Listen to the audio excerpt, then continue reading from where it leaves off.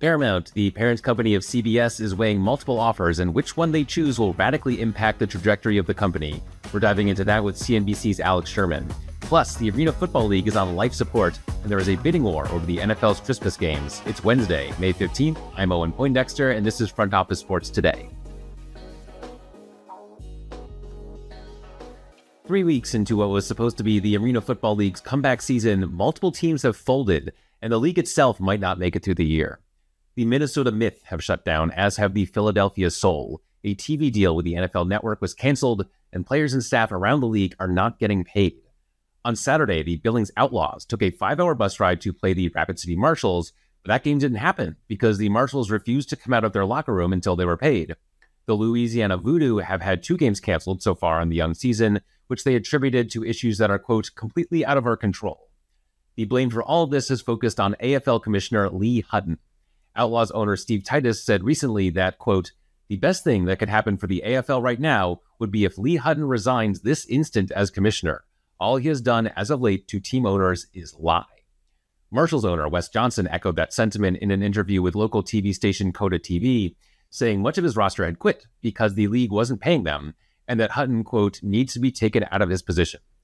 At this rate, there might not be much of a position to take him out of before too long. To a more successful football league, the NFL has created a bidding war over who will steal Christmas. Recent reports came out that Netflix was closing in on the NFL's 2 Christmas games, but now Amazon is making a late bid to take one or both of them. Going with Amazon would allow the NFL to stick with a known quantity. Amazon would remain the league's sole streaming-focused media partner and claim another shopping-focused holiday to pair with its Black Friday game. Netflix, on the other hand, would represent new territory for both sides. It would add another member to the exclusive club of NFL broadcasters and would represent by far the biggest embrace of live sports by the streaming service, which to date has only dabbled around the edges, especially compared to other major streamers. The NFL is going to have its pick of 2 very different options when it decides what it wants for Christmas. Up next, the slow transition from cable to streaming has put legacy media giants in a difficult spot. Paramount, which owns CBS and many other networks, is weighing various bids to buy the company, while Disney is trying to offer ESPN to customers in every possible way that it can. CNBC media reporter Alex Sherman has been deep in the weeds on all of this for a long time, and he joins us next. All right, I'm joined once again by CNBC media reporter Alex Sherman. Welcome, Alex. Owen, always a pleasure. Yeah, always a pleasure, and always plenty going on. I feel like especially right now, a few places we could start here. Let's start with Paramount is still maybe selling itself to someone. The latest I've seen is Apollo and Sony are interested in spending something like $26 billion on acquiring Paramount. Just give me the lay of the land here. What's the deal with Paramount maybe being sold? Yeah, so I'll back it up, to, I don't know, maybe roughly 10 days ago, 2 weeks ago, something like that, where there was an exclusivity period. It ended May 3rd with Skydance Media, who's backed by 2 private equity firms, Redbird Capital and KKR. This was Sherry Redstone's preferred buyer because Skydance had orchestrated a deal where it would give a very significant premium to Redstone for her control shares in Paramount Global, which she owns through a holding company called National Amusements that her dad started, Sumner Redstone. And in addition to that, the Skydance Redbird KKR consortium had been working with her under the constraints that they will not break up Paramount, which is important to Sherry Redstone and her family's legacy. She doesn't want to see this company ripped to shreds with job losses, et cetera, et cetera. So that made the deal a little bit harder, I think, for the Skydance consortium to kind of get comfortable with, but they've been working on it for months, and they finally had more or less an agreement that was ready to go. The problem was that the special committee on May 3rd decided to end the exclusivity window without reaching a deal. And so now we're in a mode, and the reason they did that, by the way, is that Sony and Apollo lobbed in an offer sort of at the 11th hour, saying, hey, you know what, actually, we are interested in buying the company, and unlike the Skydance deal, which paid out some percentage of common shareholders a little bit of a premium, but kind of a low premium and not everybody, the Sony Apollo deal pays all shareholders pays Sherry Redstone a little bit more, and pays all shareholders at a higher premium than the Skydance offer. So if you are a common shareholder, the Sony Apollo deal is a much better deal for you. So the special committee is saying, well, we have an obligation to all shareholders here. So let's take a look at that bid and see if we like it. That's where we are now. There's some regulatory risk associated with that bid. Sony is not a U.S. company. It's kind of still unclear where all the money is coming from here. So if some of that money is foreign money, that might be a regulatory issue. Because Apollo is involved and Apollo owns broadcast stations, it's unclear if regulators would be okay with taking over the broadcast owned and operated stations as part of Paramount Global. So it's thornier than the Skydance deal. And it's possible the special committee could take a look at it and say, you know what? Too many regulatory obstacles here. We don't like that bid, and we recommend that we go back to Skydance now. We'll take that offer because that offer is better than nothing, which would be the alternative number 3. And by the way, nothing now includes a company that has no CEO, because in the past few weeks, Sherry Redstone dismissed Bob Bakish as the CEO of that company in what I said was sort of M&A war games at the time. So that's where we are today. Yeah, fascinating. In all this, I mean, I keep just kind of zooming out to, like, what are we buying here? And by we, I mean someone else with lots more money than me. But because, and we've talked about how, like, Paramount is, it's not really equipped for the streaming era. It's got some sports rights, but they're very expensive, and it's, open question as to how worth it those are. And I'm sort of flashing back, and you tell me if this is probably not a good comparison, but let me know how you feel, to Sinclair buying Diamond Sports Group for close to $10 billion when it's, they're buying a big package of regional sports networks, when everyone could see that cord cutting was a thing, and those RSNs were just going to decline in value over time, and they got stuck holding the hot potato here. I get some of those same vibes here, but at the same time, Paramount it's a legacy media company. It's one of the oldest, most established things in media. So yeah, are whoever ends up holding this, are they going to be happy about it? So I think there are some vibes that are similar to the Diamond Sports deal. I would liken that deal more toward AT&T buying DirecTV, where it was very clear, like, that business is not a good business anymore. Like, it is a dying, slowing business. And so those two deals, I would say, is a little more similar. This one strikes me as you could at least rationalize it, that the market has pushed down the value of the assets within Paramount Global, which actually are not that bad, because when CBS and Viacom came together, that put a lot of debt on the deal, and now the company is out of whack financially. So actually, the Skydance Consortium's bid is very much based in this idea that what the company needs is a recapitalization. They need a better balance sheet, a different equity to debt ratio here that puts the company on more solid financial footing. And that's the reason why the shares have come down so much in value, because investors have been freaked out by the ratio of debt to market cap. So if that's the play, then the reason that there are two bidders for this is that they actually see value, if you manage the company differently, in CBS and in football rights and in a huge library, that includes like Star Trek and The Godfather, and in a Paramount lot. Even the physical lot has a lot of value, billions of dollars potentially in value. So you could come to a point of view where the sum of the parts here, even in today's world, would still make it worth it for one company to buy this thing. But I do think they would need to start divesting assets in order to get that value. And that is something that Redstone doesn't want. So I think if the sale does happen, it's going to be this dance, if it goes with Skydance, where they say, hey, look, we agreed not to break up the company, but maybe as the years go by, we start to do a little bit of divesting. Honestly, people I've spoken to within that consortium say that is, in fact, part of the plan anyways. If not a wink, wink, then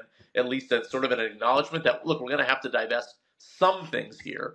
The interesting thing with the Apollo Sony bid, as the New York Times reported last week, is that they just plan on sort of tearing the thing apart, which is what you would expect from a private equity firm to do, right?